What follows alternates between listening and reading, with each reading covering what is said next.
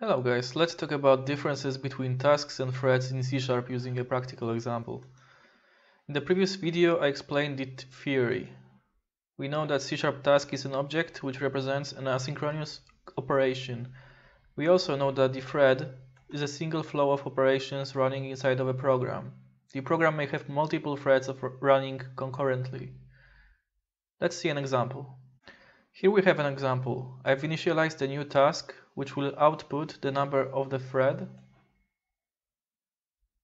that the task is running on. As we see, the task is simply an object. When we invoke the start method, it will run on a separate thread. The thread is chosen automatically from the thread collection called thread pool. So each time I run the application, different number may be displayed. I also invoke the wait method, so the console window does not close before the asynchronous operation finishes. Let's run the application. As we can see, the task was run on the thread with the number 4.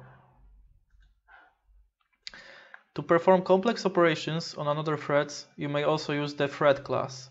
It is always advised to use task though.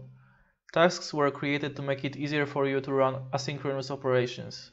They hide low-level threading management which you would have had to do yourself otherwise. I hope that this quick video was helpful to you, and I hope to see you soon.